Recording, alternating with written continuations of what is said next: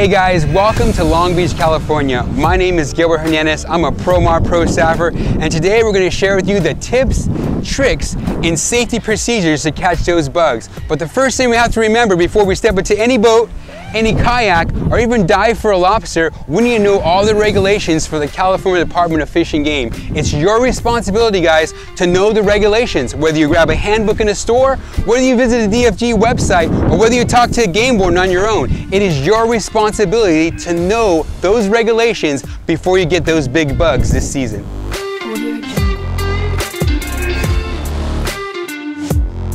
All right guys, we're all ready to go lobster hooping. The most important thing before you step into any boat, any kayak, into any dive suit is your lobster card. And on your lobster card, it's a really long card. And the thing you want to fill out here is the month, the day, the location code, and the gear code. And at the end of the night, you're gonna document how many lobsters you got for that night. Now, at the very bottom of your lobster card, you're gonna see the gear code. It's gonna ask you what kind of gear you're using. And at the bottom of that, you're gonna see location code. These are the things you're gonna put inside your lobster card.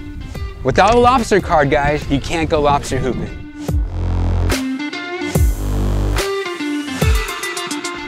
Hey guys, here at Promar, we have designed some awesome nets for you guys for this season. We have the 32-inch ambush, we have the 36-inch ambush, and we have the 36XL ambush net that weighs 14 pounds. Let's start with the 32. The 32 is more for the kayakers or small boaters. I personally like a 32 when I'm on my kayak, and then we like to go to the 36. Some kayakers, if you're in like a Hobie Pro Angler or something of that sort, like a 36-inch, just a little bit bigger. And then we have the big dog. We have the ambush 36XL, 14 pounds, and we recommend this with a puller. A puller is very important to pull this net. If not, you're gonna be miserable. It can be done, but with a puller, it's very successful for those guys hooping Catalina and some of that deeper water with that heavy current. Audio Jungle. All right guys, let's talk about rigging, the bread and butter of lobster hooping. You know, I get a lot of questions on how to rig my net. You know, back in the days, we'd use a lot of zip ties, a lot of rope, things that keep this rope contained.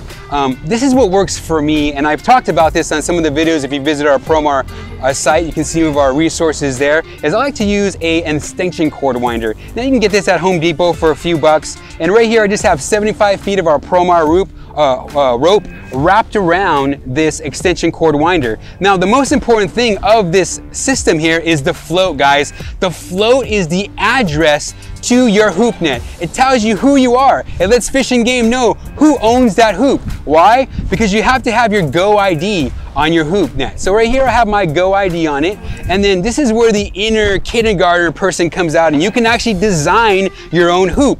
Now, every hoop float should never be the same from your partner you're fishing with, or your neighbor you're fishing with, or fellow lobster fisherman. You want your hoop to be something personal and different from everybody else. For me, I like to paint mine orange, and here at Promar we have reflective tape, so you can put reflective tape on it, and I like to number my buoys 1 through 5 if I'm on a kayak, or 1 through 10 if I'm on a boat, because remember, 5 hoop nets on a kayak if you're fishing by yourself, and 10 on a boat if you have other people with you. No more than 10, guys. So remember, Go ID, number your floats, and I even too like to put my phone number on the back with my name, just in case someone finds it, they can return it to you.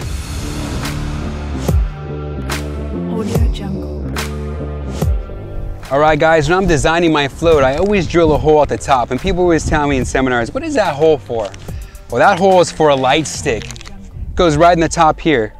Now here at Promar, we have 2 types of light sticks that we use. We have one that's a battery operated one, and this is my favorite light stick, and then we have a chemical light stick that's a breakable light stick that illuminates green and illuminates the whole night. Now my favorite light stick is this one here, the battery operated one. And let me tell you guys why it's my favorite light stick, because it has 2 different settings. It actually has 3 because one of them glows in the dark. But let's talk about the first 2 settings. One is a solid. If you turn this on, you can't see because it's pretty light out here, but we have a flashing setting on the light stick, it flashes. And then another setting is we have a solid setting where it's just a solid light, almost like the chemical light stick, a solid light. Now, why is this so important, people ask me, is because if you have, say you have 10 hoop nets out, okay, and you're pulling hoop nets, well, what happens is a lot of times you lose track of what hoop nets you pulled. So for instance, my first pull, I'll flash them. every 5 or 10 hoop nets that I put out, it's flashing. Now when I make a round and I start to pick them up, my next set will be solid. So what happens is if I see a light stick or I see a hoop net out there that's not flashing, I know that I didn't pull that. It helps me to keep track of the hoop nets all day, because as you're pulling hoop nets all day, you'll get confused of which ones you pulled. And don't make the mistake I made where I dropped the hoop net and 3 minutes later pulled up the same hoop net because I didn't have a flashing system. So get these light sticks, guys, know them, you can pick them up at your local tackle store.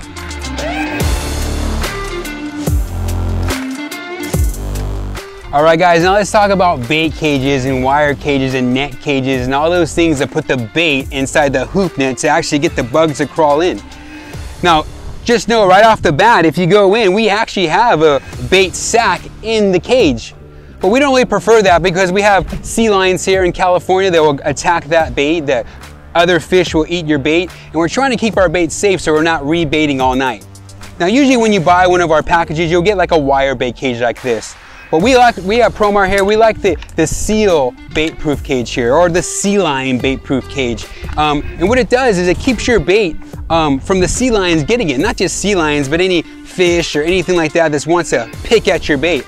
A lot of times with the wire bait cage, if you're in a heavy populated sea lion area, they'll actually take the bait and they'll suck it right out of there. And so we at Promar, we have designed a seal bait cage to actually keep those sea lions away and frustrate them. So we do have these two different types of bait cages. I prefer the seal bait cage, but I do not hesitate to bring this bait cage with me. It actually holds a little bit more bait. It's more scent in the water, but you'll find when you're using this bait cage, you're gonna be changing bait more often. With the seal bait cage, your bait's gonna stay a little bit more safe. You're not gonna be changing as much, and you're gonna be keeping those critters and those sea lions away from your bait.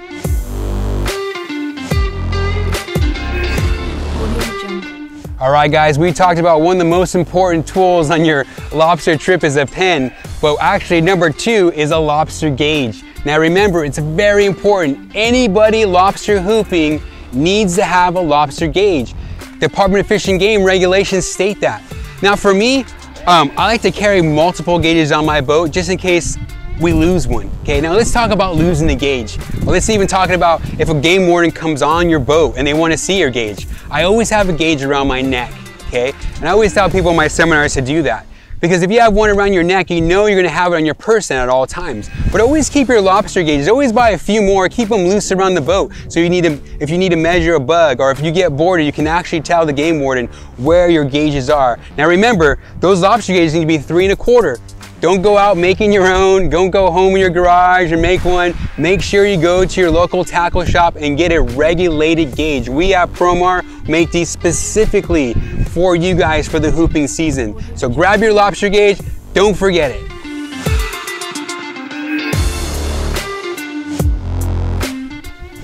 All right guys, now that we're on the boat, now that we have our lobster cards filled out, now we have an idea how to rig our floats, let's talk about the most important part of the night. And it's not catching bugs, but it's the safety of you and your loved ones on the boat or on a kayak. Remember, PFDs guys, PFD is super important. And the lighting, let's talk about lighting. We're gonna be hooping at night. It's gonna be pitch dark at times. Let's make sure we have our running lights working. Let's make sure we have our radios working. Let's make sure that we have a plan set in place where you're going. Tell your loved ones, hey, I'm gonna be hooping the break wall. Hey, I'm gonna be hooping Catalina tonight. Let people know where you're at. Let's talk about personal safety as well. Flashlights, right? Like this little guy here, a little LED flashlight. And also headlamps. Headlamps are important. Remember when you're pulling up those hoop nets, you don't know what's inside those hoop nets. There could be a sculpin, there could be an eel, there could be something that can really harm you. So make sure you have the proper lighting before you put your hands in that hoop net.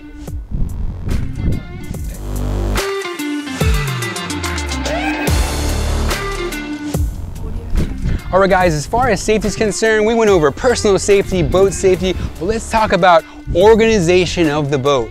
Very important guys. Over the years talking to game wardens, they want to see an organized boat. If they're going to board your boat, they want to make sure that you're organized. For me personally, talking to them, what do they want to see? What they want to see is they want to see stacked nets. 5 or 10 stacked nets. They want to see buoys in the corner with go IDs on them. They don't want to walk on a boat with trash and rods and blood and a net stacked up this high with rope coming out of them. They want to see organization. If they come on your boat with organization, they see lobster gauges around your neck and they see lobster hoops stacked up and everything properly laid out, they're not going to give you a hard time. Also, it's going to make better for you when you're walking around the boat and for the safety of yourself. So stack those nets, guys. Keep your boat organized. It'll make you very successful on the water.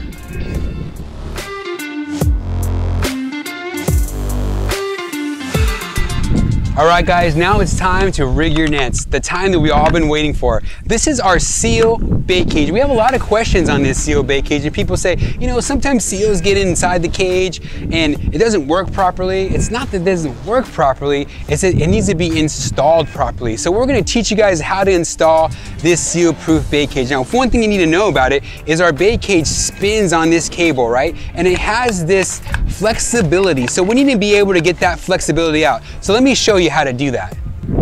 Okay, what you guys want to do is you want to clip your seal bait cage. Of course, you're gonna have bait in it. What you're gonna do is you're gonna get the slack out of the cage. You're gonna hoop this around the cage, and then you're gonna clip the wire just like that. Okay. Now there's no slack for the seal to open either side of the compartment, and it makes it 110% sea lion or seal proof. All right, guys, let's talk about the rig here. The rig of our float and our line. Now, we talked earlier about this extension cord winder. Now, what I really love about this extension cord winder is it acts as a cleat as well. So all I do is unleash the cleat here, and I can actually unravel the line just like this, okay? Now, at any moment in time, if I want to latch it down, all I do is turn it around, put it back into the cleat, lock it in place, and it's not going anywhere. Back in the days, we'd use rope or zip ties, and it was this big spaghetti mess. With this extension cord winder, it eliminates all the mess. Now, what I like to do on this is I like to put a stainless steel carabiner or a cleat like this. Now, this cleat here, you get at Home Depot, it's stainless steel, it weighs about, it can hold about 1,000 pounds. Easy access, guys. All I do is unscrew it just like this, put the hoop pin on there like that, and attach it together. A lot of guys like to use like climbing carabiners or things of that nature. You have to make sure what the rating is for the carabiner. A lot of people go to like the fair to get giveaway carabiners and they're not rated for any weight. They throw their hoop net over, they pull their net, and their net is gone. Make sure that if you get a rating for this cleat, it's rated over 1,000 pounds, or else you will lose your hoop net in a rock or something like that.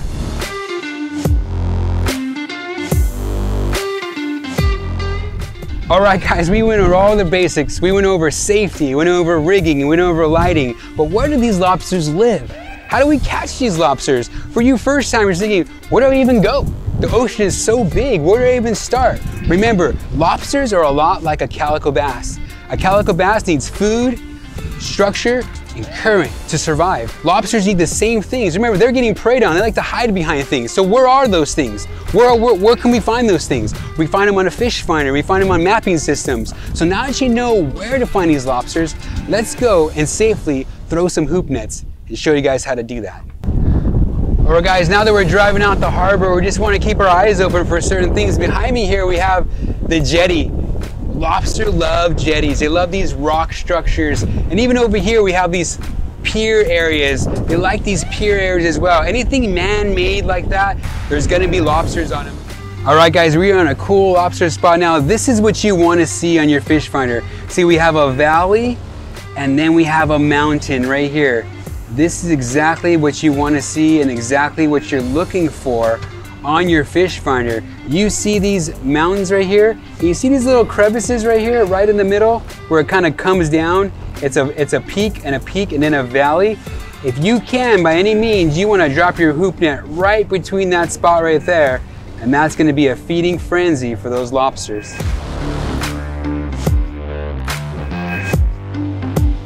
All right, guys, we found a great spot in the fish finder. We're ready to deploy our nets into the water. Now, what kind of bait are we going to be using? Because as you saw, this is just a Demon demo demonstration for you guys. We're not gonna have any actual bait in the cages today, but we like to use mackerel, salmon heads, sardines, something of that nature, some greasy fish. I also am a big fan of the bite-on products. I like the bite-on products, whether you're using the cloth type or the sprays. If you're using the sprays, I like to soak them in a sponge, freeze them, put them in the bait cage. It just gives that extra little scent out in the water to get those bugs into the hoop net. So let's go ahead and deploy this, and I'll show you how to do it safely and properly. Hey guys, we're ready to deploy our nets now. Something I love to do with my rigging is I like to put a zip tie every 5 feet of my rope. Now this is 75 feet of rope on this extension cord winder. So typically I would look at my fish finder and I would say for this area here that we found, we're about 35 or 40 feet. Now what I can do now is instead of just guessing what 35 or 40 feet is, I can actually unwind 35 or 40 feet on the deck by just the zip ties that tell me, because I mark these on land when I rig this at 5 feet increments. So let's go ahead and throw this net. We have our light stick, and we now have the flashing mode. I have my go ID. I have everything that we talked about. So how are we gonna throw this net? Let me show you how to do it. Make sure when you unwind your rope that it's at the bottom of your feet, at the base of your feet. You don't wanna get tangled up with the rope. You wanna make sure the rope is not in your way so you get all hung up and get thrown overboard. You wanna make sure you're safe when you throw it. So when we throw it, we wanna make sure we throw it straight out, not sideways. So we're gonna throw it just like this. And what we're gonna do is we're gonna follow it down. And all we're gonna do is take our rope with our light stick and we're just gonna throw it out.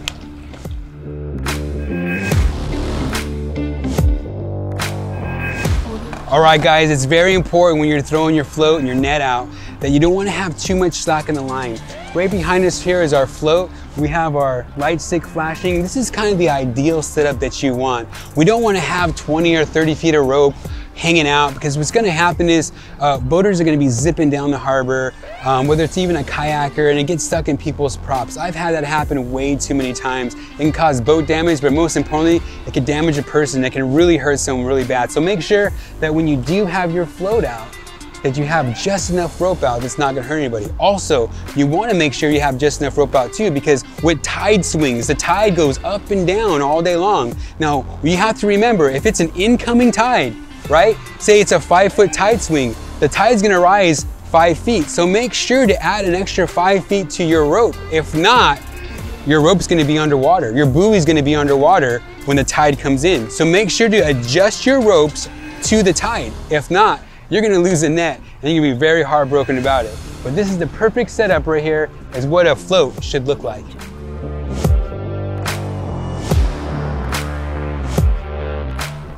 All right guys, let's talk about putting multiple hoop nets out and how to do it safely. It's important to spread your hoop nets out so you can work the area properly. Let me give you an example. For instance, I throw a hoop net out and then I throw a second one out because I want to hoop the same area, maybe the same stone. But by the time I turn my boat around to pick up hoop number 1, my prop is stuck in hoop number 2 because I didn't spread the hoop nets further apart. So make sure that when you are dropping your nets, you have a safe distance. Remember guys, the key word is safe distance to pick up those hoop nets. Audio Jungle. All right guys, let's talk about retrieving the hoop net. The favorite part of the night, picking up the hoop net, seeing what's in that cage. Typically what I like to do is I like to pull my net usually 25 to 30 minutes after the sun has set. For now, we're just doing a demonstration. We're trying to get as much light to show you guys, but typically I like to soak my nets for about 25 to 30 minutes, depending on the season. I'll start to go longer as the season gets longer into the season, but at the beginning of the season, about 20 to 25 minute soaks. And as we talked about before in the beginning of this segment, I label my buoys 1 through 10. So right now I have number 1 buoy soaking out on a flash setting. So let's go pick that up. And how we're gonna do that is with a boat hook. I have a boat hook right here.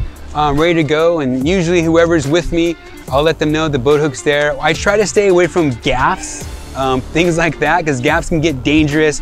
You're poking around with the gaff. Gaffs are meant for, you know, grabbing fish, not so much nets. So I like to use a boat hook by any chance, if you guys can. Make sure your deck is clean. Make sure there's nothing in the way of that's gonna trip you up. Remember, you're dealing with ropes here, you're dealing with nets, and you're dealing with water. And when you're dealing with water, the deck's gonna be slippery. People are gonna be slipping around, especially when you're dealing with bait that's real oily, and since they're real oily, it might make your deck a little slippery. So make sure you're aware of your surroundings and what's going on, but make sure you have a boat hook in hand and make sure you know exactly what hoop net you're looking for. We're gonna go for number 1 and we're gonna work our way all the way to number 10.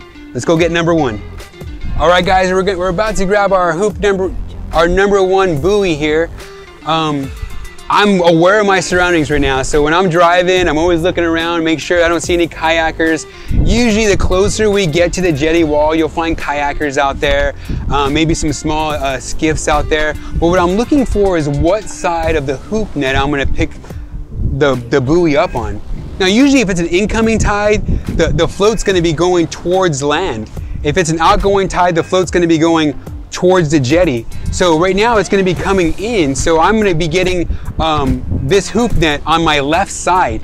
If I got it on my right side, the rope would be under the boat. So what I wanna do is, I wanna just steadily creep up to the buoy there. I wanna keep the boat in neutral, and I wanna kind of play with the neutral and reverse as I get up to it. Forward, reverse, forward, reverse. I wanna just creep on that buoy. I don't want to do any quick lunges. I don't want to throw anybody over, because when you get up to that buoy, the expectation of pulling up that buoy, everybody's all around it. So you don't want to do any quick jerk motions. So I'm going to pull right up to that hoop net. I'm going to put the boat in neutral. Now I'm going to put my gloves on. Gloves are important, guys. I'm going to grab the hoop net with my puller. Safely put the puller in the rod holder. Now this is the great thing about this, guys. I can actually drop this on the deck. Okay, there's nothing attached to it. I'm gonna grab the rope. I can feel the rope. I'm gonna give it a quick tug just in case there's some bugs on it. Maybe they're trying to get the snack that haven't quite fallen in. I'm gonna give it a quick jerk and I'm gonna steady wind it up. Real steady, guys. Keep your momentum on your pull the whole time, okay? Now what I like to do as I get the hoop net up is I like to keep the hoop net right here, okay? Shine a light in the basket and see what's inside the basket. And as you can see right here, we have a shell of some sort of crab or some sort. But we want to make sure that we don't have any eels or sculpin or anything in there. Once we know that the basket is safe, the hoop net is safe to put on board, we're gonna put it on board and measure our lobster.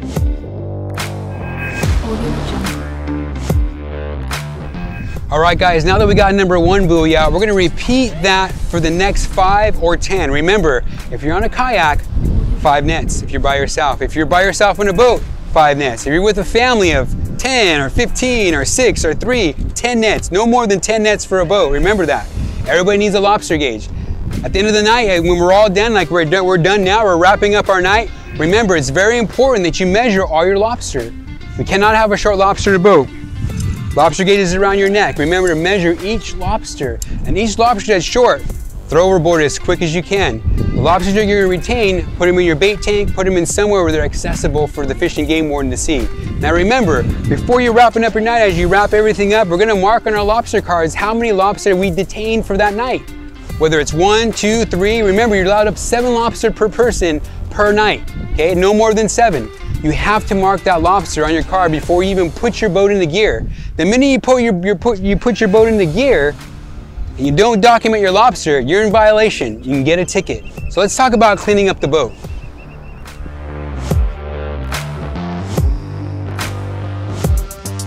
So now we're gonna put everything away, guys, to have a safe trip back in the harbor. What we're gonna do is we're gonna take our lights. Remember, 10 lights.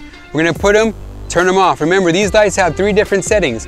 We have a flash setting, a solid setting, and if we were to put this in the dark, it's just glow in the dark.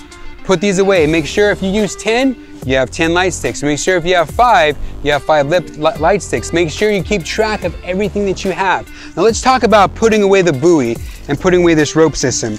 Before I told you guys that I like to use a carabine system. So this is how easy it is. All I do is I'm just gonna detach it here from the hoop net. Okay, very simple, just like that.